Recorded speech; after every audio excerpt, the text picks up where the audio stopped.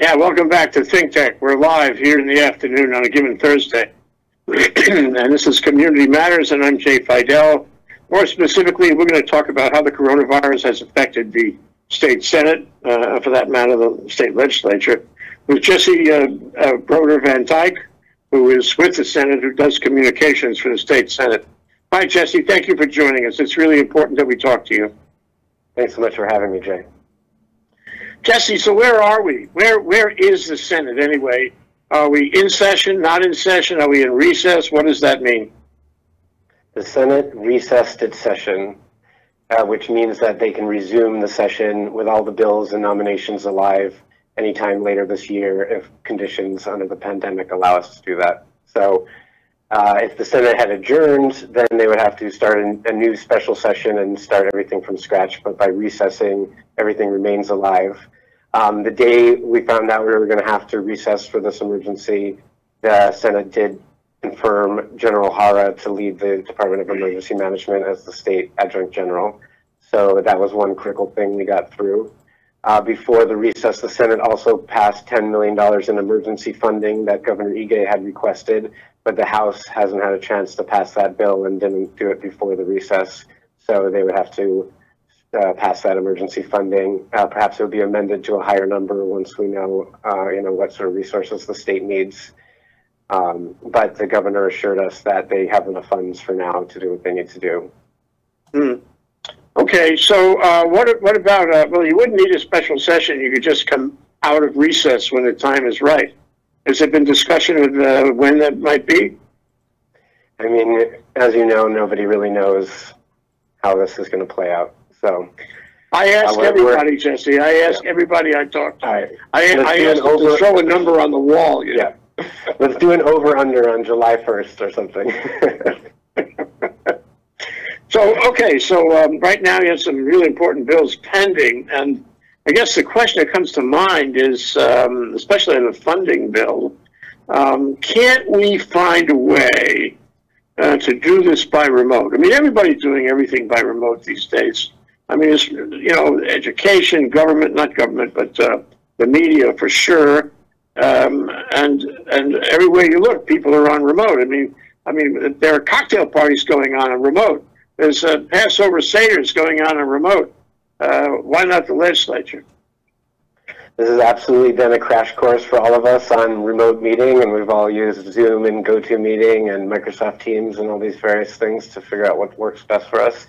The neighbor island senators, I know, are all meeting regularly using some video chat software, and we're planning all senators and staff meeting next week using Zoom, which can do, hundreds of participants at once. The Senate Special Committee on COVID-19 is streaming all their hearings live on YouTube and Facebook, and as well as live on Alelo, which allows the public to watch the hearings live and provides transparency without having to have people in the room, which would violate social distancing rules. As you know, the CDC said no more than 10 people in a room. So they are using phone calls, video chats, and live streams to try to conduct business, at least with this one committee, for the crucial COVID-19 functions. That's not really complying with sunshine in the sense that nobody has a chance to talk. No, the public does not have a chance to participate in the conversation. I mean, right? And I understood that the governor sort of waived sunshine during this crisis. Am I right about that? I'm not sure about the sunshine issue, but I know that the special committee is not accepting public testimony at this time. Yeah, okay. So that's good, because you still have some action going on, still have some conversation, some engagement with the public. It's very good, and the public has, by virtue of that, has some information from the heart of the matter. But, in terms of, proceeding with hearings, and in terms of, more importantly, in terms of, voting on statutes and the like, bills to make them statutes, to present them to the governor for signature as statutes. You mentioned before the show that the Constitution requires the legislature to be physically present, and I think we ought to, going forward, when the time is right, we ought to change the Constitution about that. And you said that you had a request for advice pending with the Attorney General. to see if there was a way around that. But what would be the way around that? The fact that it's an emergency? Right. Well, you know, it was, you know, as this emergency played out, our first goal was to see if there's some way we could preserve the session and keep it going without the neighbor island senators needing to fly back and forth and putting themselves and their families at risk and the rest of the public. The Constitution specifically says that the members have to be present in person on the floor of the Senate in order to vote. And I think there are various reasons for that, such as it ensures that it really is that individual who was elected who is voting. You know, you could have a situation where someone hacks into the system. You could have a situation where the staff member is doing the vote for the member, or et cetera. You know, so there's just no question. You've got Senator X standing on the floor and she votes nay. Like, we all see that. It's on Olelo. There's no question. Obviously, the circumstances we're dealing with right now are not anything the people who wrote the Constitution could have ever envisioned. And in addition to that, the telecommunication technology that we're using right now would have been absolutely unthinkable when the Hawaii Constitution was written. So yeah, if you could have, say, you know, Senator Kanuha from the Big Island on a screen voting and you can see that it's him and you hear him saying it, would that be sufficient? The Attorney General has advised that, you know, it's something that we could look at, you know, under the governor's emergency order. You know, I think most reasonable people would agree that it's a fair accommodation to make, but it is, you know, the Constitution, so nobody wants to violate the Constitution unless we're sure it's okay. You know, one idea that strikes me, let me run it by you and see what you think, is you could have voting, almost, I wouldn't use the term straw voting, but it'd be sort of like straw voting, just as if, you know, we're going through the regular process. And people could vote by remote. Absent an Attorney General opinion to that effect, allowing that, okay, it would only be a straw vote and it would not be a legal vote under the Constitution. However, if you went through a whole bunch of straw votes like this, and then you reserved a certain day, call it May 15th, a certain day, when everybody flies in, everybody gathers, there's all kinds of, you know, special cleaning and hygiene and masks and gowns, whatever you want to ensure reasonable safety for the people in the square building. You have them all come in and you say, okay, we had all the straw voting. Will you guys please raise your hands to affirm everything that was, you know, voted on in the straw votes? Say aye if you want to affirm that. And they're in person. And they vote, and it's a matter of record, then they go home again. So their exposure is really limited. What do you think? I mean, I could tell you at this time that would be impossible because you can't even fly neighbor island without being quarantined for 14 days. So, you know, I'm hopefully optimistic that by May 15th that could be a possibility, but I think probably if we're being realistic, it's going to be much longer than that, unfortunately. One thing we did discuss was, you know, just voting with the Oahu senators in the room, which you could reach a quorum and you could legally have your proceedings. But of course, that disenfranchises all the people of the neighbor islands. Maybe you could have some backroom agreement ahead of time, but of course, that's not the transparency we want to have. And it's not just the final passage on the floor that needs to happen. The committees still need to hear these bills. You know, we're just in the middle of session. The first crossover had happened. The Senate was just considering the House passed bills. They all have to go through the committee. They all have to have public testimony. Under the Constitution, the public has to be allowed into the room under the Constitution. Obviously, you know, we would like to look at things like teleconferencing witnesses and public testimony in, but legally, unless we have, you know, guidance from the governor and attorney general, they can't have a hearing without allowing the public into the room, which is too dangerous right now. Wow, it's a real conundrum. Yes. How about a promise to vote? How about I promise that when I get a chance, I will vote, you know, this way on that bill. And then I may get a chance sooner or later, but I've made a promise, and the promise is verifiable. And you got maybe a video promise, something that you could prove up. This promise isn't going to be legally enforceable, so if the member wants to change her vote later on, then they're going to have a problem. Like when a vote is taken on the floor, that is legally binding. They can't change the vote. It's done. It's recorded in history. Yeah, it's sanctuary. I mean, it's sanctified. really interesting situation we find ourselves in. We've never been faced with this before, and our systems don't really cover it. And there's no way, I mean, I don't know what the Attorney General will say in terms of the emergency aspect. There's really no way under existing law, existing rules, existing Constitution to change it. So here we are, stuck, tied with our hands behind our back. Wow. So how much authority, if you can help me with this, does the governor have? How far can he go under his emergency powers? Do we know the boundaries? I mean, we're seeing how broad the emergency powers are. I mean, I think you and I, if we had talked a year ago today, we could have never imagined a scenario where the governor of Hawaii would ban all travel between the islands or mandate a 14-day quarantine between the islands or people coming from the mainland, right? All right, so one thing we know is the governor does not have the power to restrict people from other states from coming to our state, because under the U.S. Constitution, only the President of the United States can make rulings like that. So, you know, the quarantine is their best workaround that they could come up with. So we can't say you can't come, but we can say if you come here, you need to stay in your hotel room for 14 days, pay for it yourself, and if you go outside, we're going to arrest you. That we can do. That does discourage people. Yeah. I don't know if it's a total discouraging. I think some people are coming anyway and trying to slip through the net, as we've seen.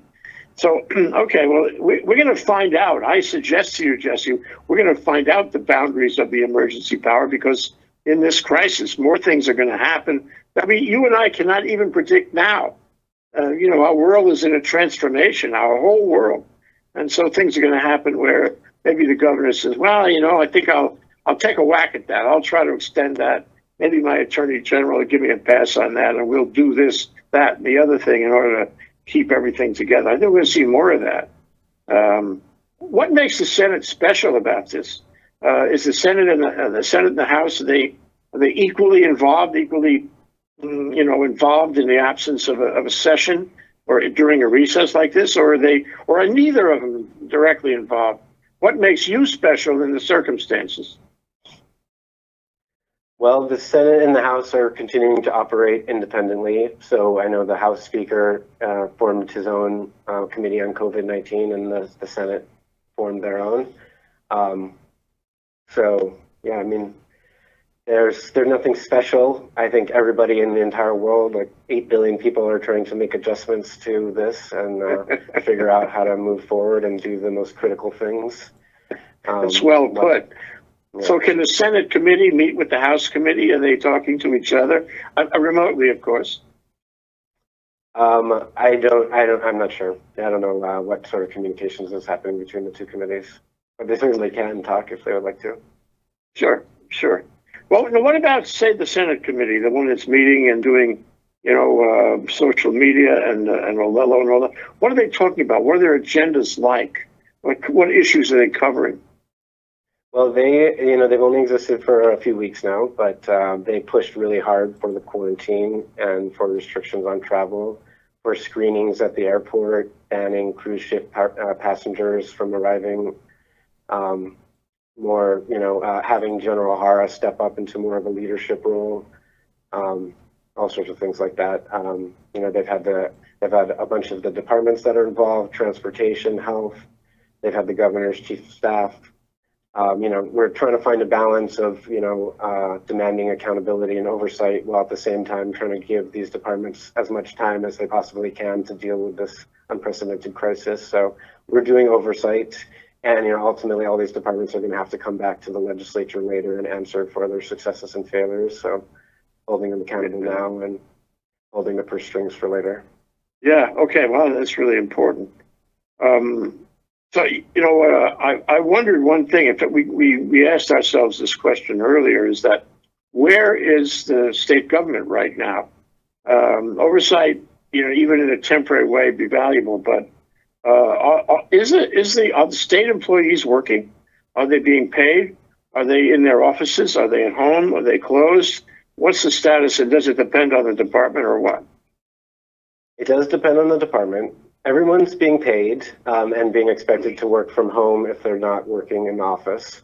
For example, I've been on a 14-day quarantine after one of the state senators tested positive for COVID-19, but I've still been working all day long, every single day from this room you see here.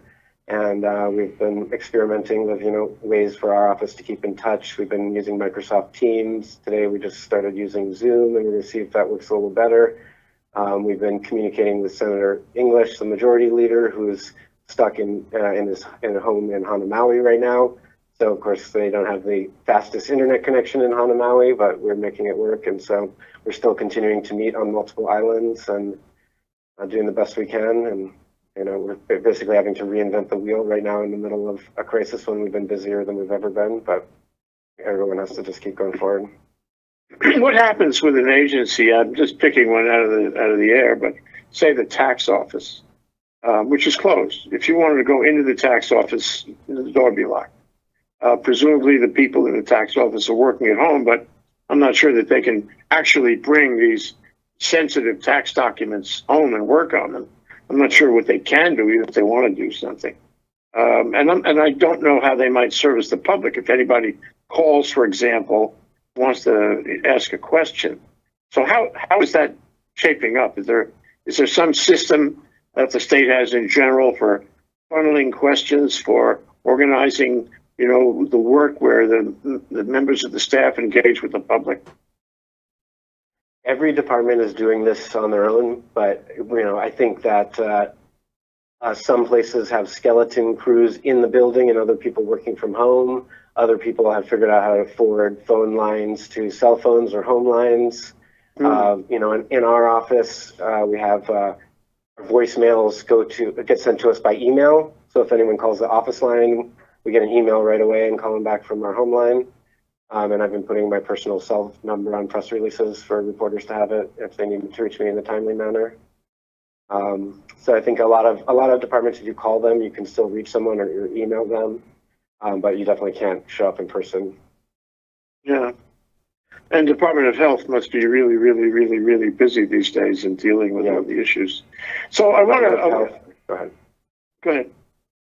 Department of Health, Department of Transportation, Hawaii Emergency Management Agency, they've all been picking up the slack, and the folks who do the unemployment payments are really working hard. Oh, sure. Unemployment went from 17,000 people filing 1 year ago in March, and in this March last month, 117,000 people.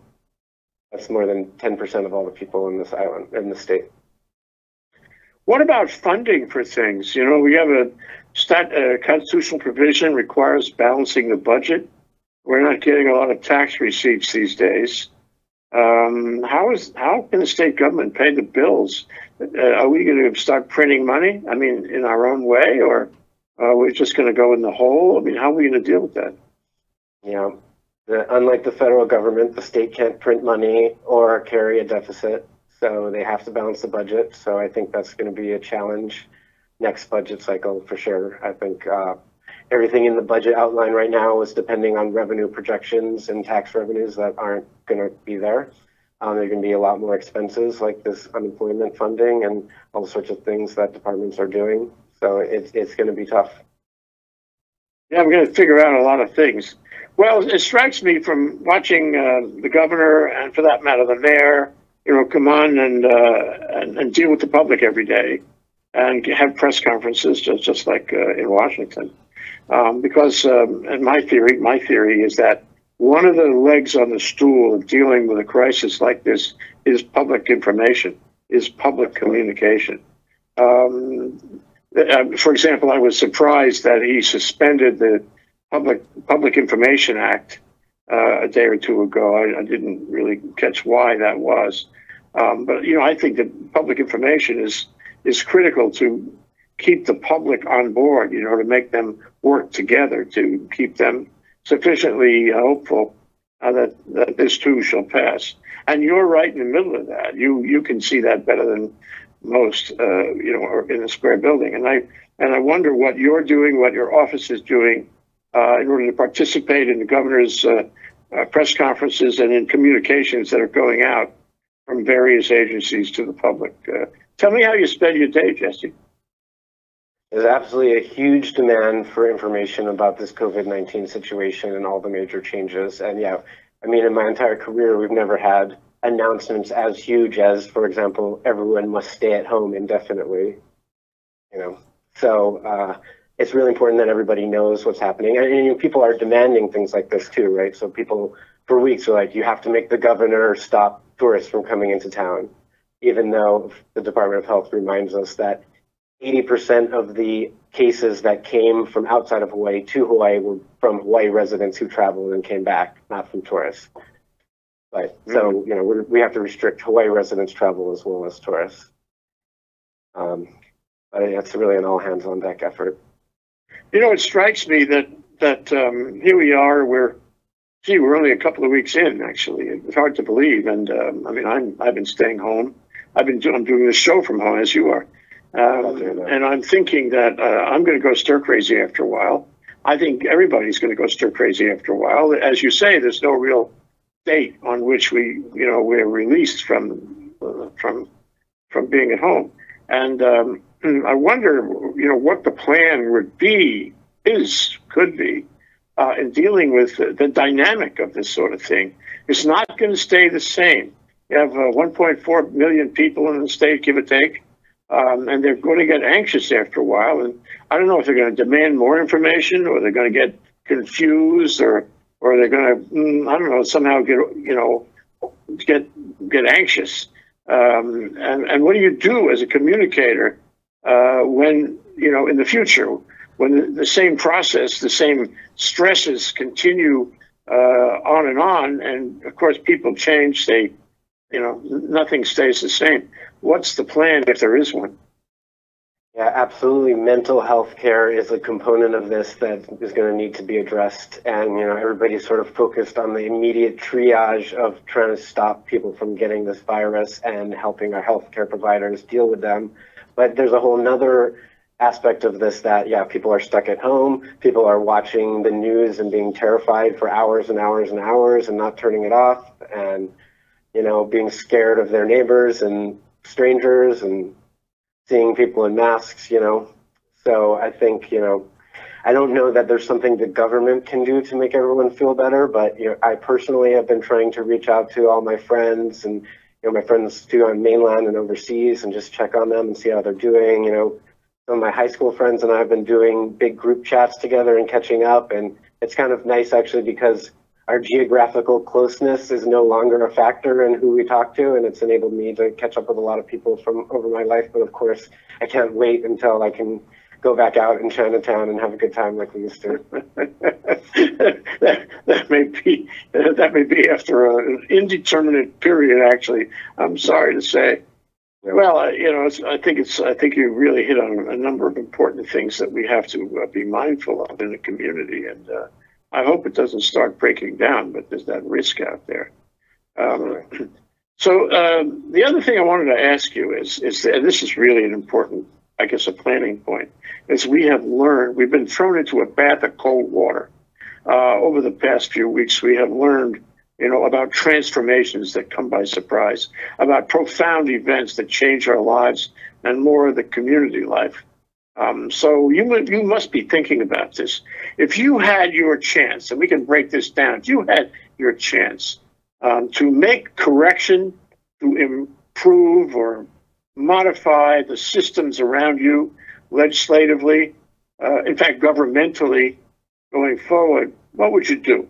What would your bill of particulars be as and when the legislature can make changes, as and when we can make changes in the Constitution? What would you want to do to prevent this kind of dilemma from ever happening again? Okay, well, I don't know if we can prevent another pandemic, but I do think that if there's a silver lining to all this, it's pushing us to embrace technology and telecommuting. One huge contributor to climate change and carbon emissions is everybody driving back and forth to work every day. And so we're showing that, it is possible to function working from home, and maybe in the future, we'll work from home 2 days a week and go in 3 days a week, or things like that. And we're also, I downloaded the Safeway delivery app, and I got groceries delivered to me, and I never even occurred to me to do that before. And so maybe that's something we'll do in the future that'll reduce our trips back and forth around town. Yeah, there's all kinds of things we're learning, isn't it? I mean, a lesson a minute as far as I'm concerned. One of the things I wanted to raise earlier, and I really pick up on it now, is that public confidence is very important. And so we have some hot button issues that I don't think people are confident about, or trusting for that matter, of statements that are made by public officials. One is the hot button of the masks. Well, there's three things: the masks, the tests, and the ventilators. And a lot of this is federal, I have to say, but some of it is state. And I wonder, what's your thought about the importance of candor, even when the news isn't so good, rather than misleading people or confusing them or not telling them the real story. And we must be learning about that too, don't you think? Absolutely. I mean, this is a public health emergency, and accurate real-time information can help people make decisions that can save the lives of themselves and their loved ones and their community members. And we saw on a federal level, I mean, it's a just perfect example, someone trying to spin something so it looks better, but in providing this misinformation to the public actually made the problem much worse, probably going to cause hundreds of thousands of additional deaths that could have been avoided if the president had just been honest with the public from the beginning. He doesn't have much credibility. His CDC director, Anthony Fauci, has a lot of credibility. So people are turning to him. I've seen him on the national morning shows. But yeah, and masks. Mayor Caldwell just had a press conference right before we did this interview where he had everyone in the press conference wear a mask, and he's now asking the public if they do need to go shopping and go into public places to please wear a mask to protect other people. It doesn't protect. It's not going to protect you from getting it, but it's going to protect you from breathing out onto other people. So all these things, absolutely. I mean, even, there was some cover-up alleged from China when the outbreak first began, which delayed other countries from being able to prepare for it. So this is a great example. I mean, I just watched the miniseries Chernobyl as part of my binge watching while I've been on self-quarantine. And that was another great example of hiding the information caused a lot more people to die than needed to.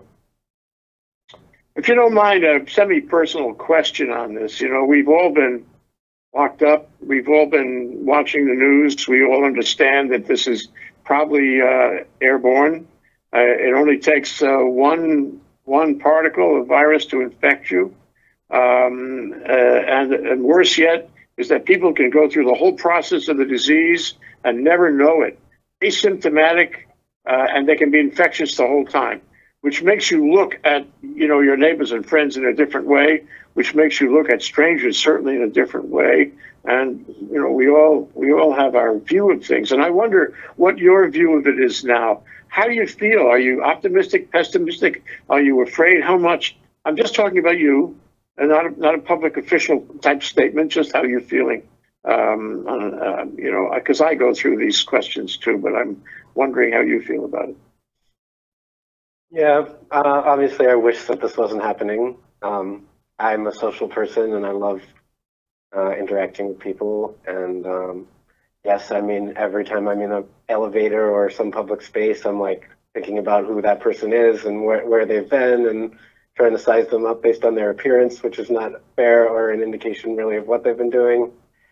I think, I mean, we're all getting suspicious of each other, but maybe I'm hopeful that we're going to come together and we're going to look out for each other and we're going to bring food to the elderly people in our neighborhood, and we're going to come together and be stronger. And then when we finally get the green light to go out and be less than 6 feet from people, we'll enjoy each other's company and be kind to one another. At least that's what I'm hoping for.